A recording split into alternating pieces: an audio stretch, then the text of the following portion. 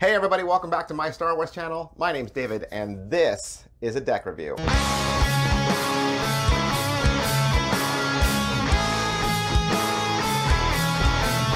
Alright, today we're going to look at the new Star Wars playing cards, the light side and the dark side, from Ethereal11.com. Now, I know what you're saying. Why aren't you looking at Last Jedi? Like, I never made a video that told you how I felt about Last Jedi. Why aren't I making a video about the last episode of The Mandalorian? Simple. There's hundreds, if not thousands, of other Star Wars YouTube channels that are already talking about those things. I would just be white noise talking about those things as well. I'd rather talk to you about merchandise. I'd rather talk to you about toys.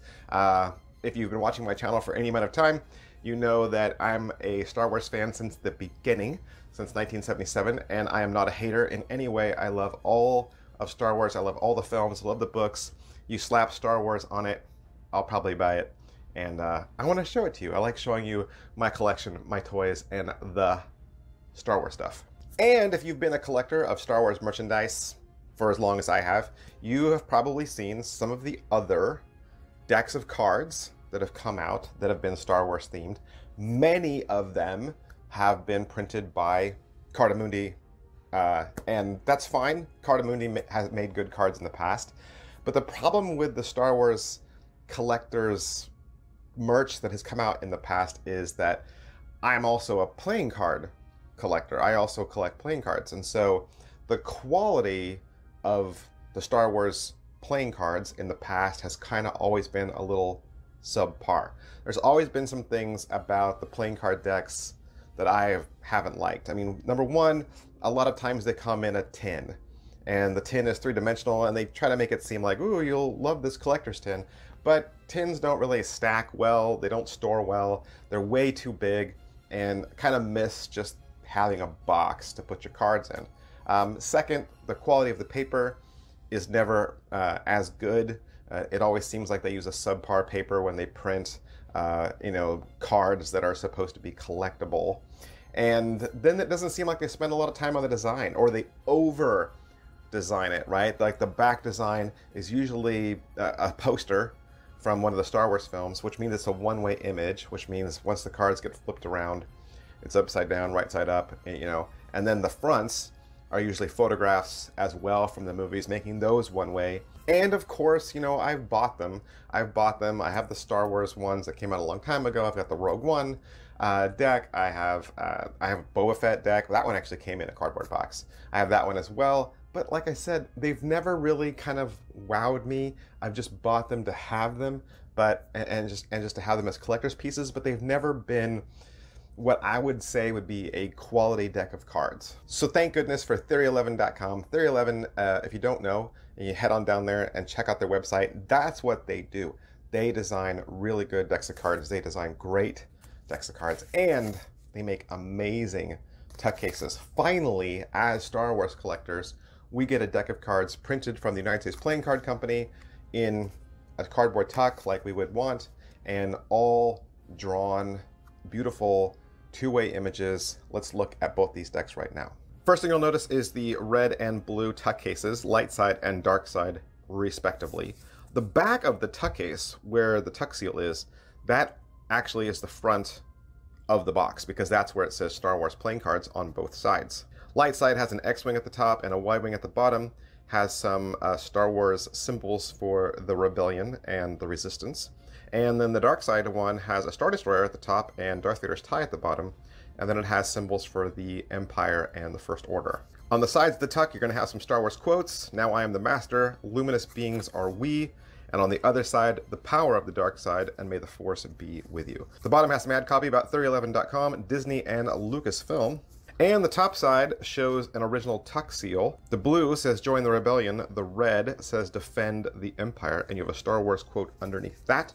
If you lift the tongue flap up on the light side deck, it says stay on target. And if you lift it all the way up to show the tiny tongue flaps, you have some tiny little X-wings. On the dark side tuck case, the flap says I have you now with Darth Vader's tie. And then there's some little TIE fighters on the tiny tuck flaps. Both these tuck cases are done on black matte embossed paper with foil inks. That's everything I can say about the tuck cases. Let's open them up. Let's look at these cards. Now, the only big difference between the two decks is the back design. Light side will have its own back design. Dark side will have its own back design. The faces and the courts are going to be the same for both decks, which is good because then you have a set of decks for playing card games that require two decks. On the back of the light side deck, you have symbols for the Resistance and the Rebellion. It's flanked on either side with the lightsaber, top and bottom has the cockpit of the Millennium Falcon as well as R2-D2's dome, and you have some little tiny repeating X-wings there in the very center. The back of the dark side deck includes Emperor Palpatine's window and the dome of the Death Star, as well as some repeating TIE Fighter images, and it is also flanked on either side by a dark side lightsaber. With this deck, you'll get two extra cards. One is a Star Wars card that talks about Disney and LucasArts, and the second one is an ad card for Theory11.com. Your two jokers are the two new droids from the new series. You have BB-8 with his lighter sticking out, and the second one is Dio, and they both say Joker in each corner, and between the two they're both really cute. I'm not exactly sure why they did Dio in red and not green. Perhaps it's because there aren't any green inks in the deck at all, and doing another pass of another color would have just been, more cost. Your Ace of Spades has Luke's X-Wing being pulled out of the Dagobah Swamp, and it's all done in kind of like a gold and black, and then you can see Yoda down there at the bottom lifting it. Your pips and indices are going to be completely redone. You have an original font in the corner, and you can see the division with the pips as they're segmented down the center with a dark side on one side and kind of like a gradient side on the other. And then your beautiful core cards are completely redone. They're kind of done in the style of our classic traditional courts, but of course they're given Star Wars clothing, weapons, and faces. Your spades are Boba Fett, Amidala, and Darth Vader. Your diamonds are Luke Skywalker. Your clubs are Emperor Palpatine, Mon Mothma, and Kylo Ren. And your hearts are Obi-Wan Kenobi, Princess Leia, and Han Solo. Also, if you look at the other aces, you'll see a spaceship as a watermark in the background. The Ace of Diamonds is the Slave One. The Ace of Clubs is Darth Vader's TIE Fighter. And the Ace of Hearts is the Millennium Falcon. And of course, because they're made by the United States Playing Card Company, which is Bicycle, they're going to shuffle great, feel great. They're going to be perfect for anything that you enjoy playing cards with. I'm so glad that Theory11.com partnered with Disney and LucasArts to make these decks. I've been waiting for quality Star Wars playing cards for a really long time as a playing card collector.